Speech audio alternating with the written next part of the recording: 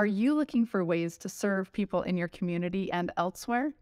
Today, I'll show you how easy it is to use the JustServe app to find service opportunities. And note, you can also use their website, justserve.org. Service opportunities can be found near you, or you can put in the zip code or name of a location where you would like to find opportunities to serve. And the cool part is JustServe has opportunities internationally. So if you want to serve on a vacation in Canada, you can do that. It's so great. In this video, I'll show you 3 examples of how you could find a service opportunity in the app. And I'll put a timestamp in the description below so you can jump to a specific opportunity if you would like. The first example will be someone who has specific interests and how they could find opportunities based on those interests. The second is a family with young children looking for opportunities to serve. And the third is someone who has a specific item they would like to donate. So let's jump in and see how this can be done. When you first open the app, you're given this screen where you can either sign in or you can continue as a guest. You are not required to create an account when using the JustServe app, but it does give you some added features and is definitely highly recommended. Here are some reasons why you would want to create a JustServe account. Service opportunities can be tailored to you. It will help you keep track of service you have done. Signing in will allow you to save your favorite projects, and it gives you the ability to receive notifications about projects in your area. Also, signing in gives you the opportunity to let JustServe know what essential items you have available in an emergency. For this video, I am going to assume that you have created an account and logged into that account. So I'm going to click here with continue with email, and I'll log in with my account. If you don't have one, you can click sign up right here.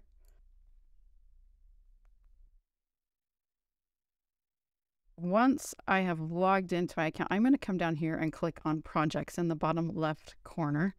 For our first example, I want to show you how an individual with specific interests could find a service opportunity. So I'm going to come up here and click on filters. And first I want to put in the location, and we'll just put in a zip code in Utah. And you can select a search radius for how far away you're willing to do a service project. You could put in a keyword. I'll show you that in a little bit. I want to come down here and show you a couple things. You could set your availability. So say you're available Monday through Saturday, morning or afternoon. You could input that and hit save, and you could slide that across and it would look for volunteer opportunities that fit your availability. For this example, I'm going to come down here and look at our service interests, and I'm going to click change my service interests.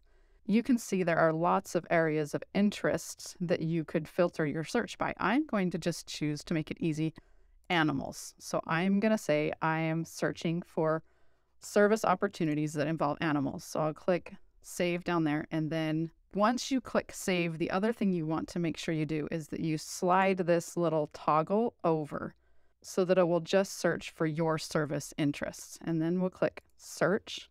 So what it's done is it's searched in this zip code 84015 and given 14 results on service opportunities involving animals.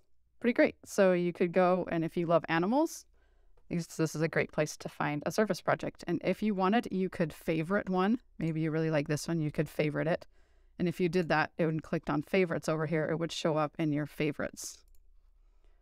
Once you find a service opportunity that you're interested in, you can go ahead and just click on it, and you'll be able to see the project details for that project. And if you scroll down, you'll see more details, including a point of contact, and that's the person that you can contact about that service opportunity.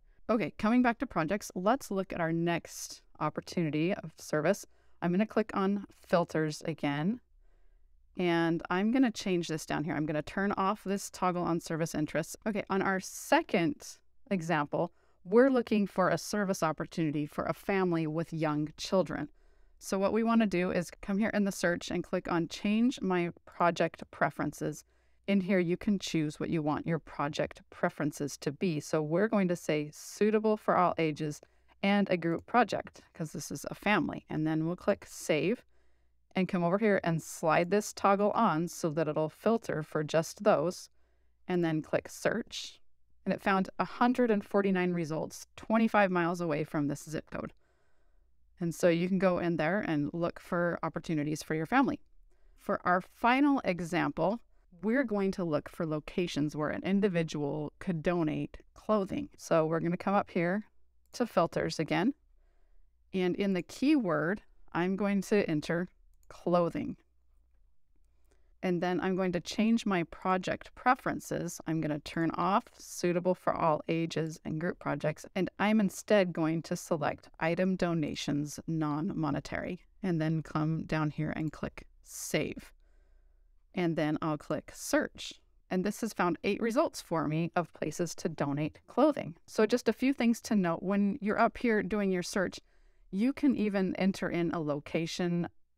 Like, for example, say you're going on vacation to Vancouver, Canada. You could enter in that location and it'll find service opportunities there. My filter is still on, so that's why it's only showing 2 results. It's showing 2 places I could donate clothing near Vancouver, Canada. In addition, you can come up here and click on remote projects and see projects that are further away from you, but that are still an opportunity for you to serve.